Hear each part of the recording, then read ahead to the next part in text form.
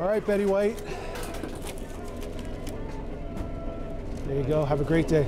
Thanks. For some in London hungry for food trucks, they can almost taste victory. City Hall will now table a report on February 18th that would get food trucks on public streets, pending an approval from council. And that'll be everything? $9.75, please. And I think based on the feedback from last year and what we're hearing kind of from both our customers, the public, and from different council members, I think we're going to see it go through this year. Yeah, that's it. Just the Beat Street then? Yeah, just the Beat Street. The potential of having food trucks on public streets has some city councilors fearing the worst.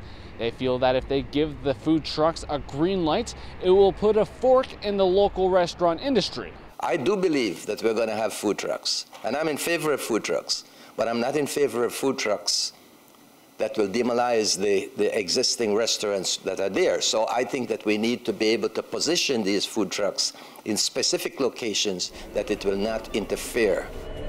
Hi, how are you? Good. To the naysayers, I say the same thing that I've been saying since we opened, is that our intent and what my belief is that food trucks can contribute to helping making London more of a foodie destination, especially the downtown. While some may be fed up with talking about it, city staff will now draw up a pilot project, look at regulations, and consult with the appropriate stakeholders. We want to make sure that we come up with a project that gets it right, and if we don't, we want a system where we can review that at the end. And so, this is the first step in a stage of processes. The discussion around food trucks has lasted years, and that conversation is expected to spark another lively debate on who truly has an appetite for food trucks once staff tables their report in February. For Inside London, I'm Robert Springett.